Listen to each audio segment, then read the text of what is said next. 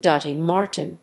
Dorothy and Dottie Martin née McAulay, born January 21, 1937, is an American educator and real estate broker who, as the wife of Governor James G. Martin, served as the First Lady of North Carolina from 1985 to 1993. As First Lady, she supported protections for children and substance abuse prevention efforts. Martin also relandscaped the grounds of the North Carolina Executive Mansion and contributed to the establishment of a program within the North Carolina Department of Transportation for planting wildflower beds along state highways.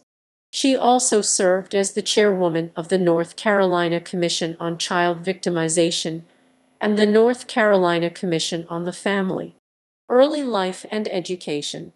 Martin was born on January 21, 1937 in Charlotte, North Carolina to Benson Wood McAulay and Dorothy Louise Gill McAulay. She grew up in North Carolina and in South Carolina. She attended Queens College and the University of South Carolina with plans of becoming a director of Christian education in the Presbyterian Church. Career and public life. Martin worked in the Industrial Relations Department at Princeton University while her husband was studying for his doctorate there. In 1960, they moved to Davidson, North Carolina, where she worked as a kindergarten teacher until 1972. She later worked as a real estate broker for 7 years.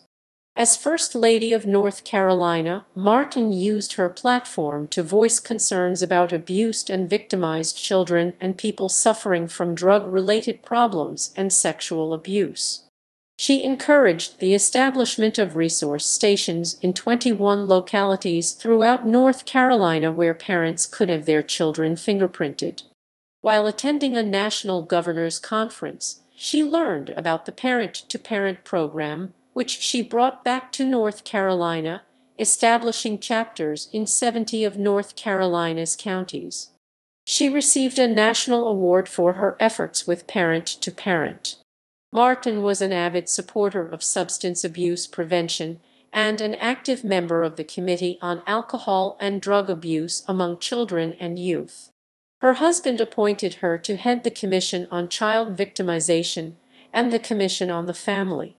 She contacted the North Carolina Department of Transportation inquiring if wildflower beds could be cultivating along the state highways, after seeing a similar project in Texas. The department began a program for planting wildflowers in 1985 and won a national award for it. The award was later presented to Martin in recognition of her inspiration in starting the program. Martin also made restorations and improvements to the North Carolina Executive Mansion during her time as First Lady. Beginning with a grant from the Junior League of Raleigh, she fundraised $185,000 to re-landscape the mansion's grounds, in particular the Victorian Garden on the south lawn. She started public tours of the gardens and created an informative brochure about the grounds. The Victorian Garden was officially rededicated to Martin on May 27, 1987. In 1988, Martin helped establish the Executive Mansion Fund, a nonprofit that raised more than $2 million for restoration efforts. In 1991, the Executive Mansion's centennial year, Martin encouraged the production of a historical video and book on the mansion, and established the curator's office. She also requested that the portrait of former First Lady Jeanelle C. Moore, who established the Executive Mansion Fine Arts Committee, be hung in the ladies' parlor. Along with the Executive Mansion, Martin redecorated the governor's western residence in Asheville. She received 2 grants totaling $11,500 from the Janiver Foundation of Asheville and the Blumenthal Foundation of Charlotte to buy art, crafts, and furnishings for the western residence.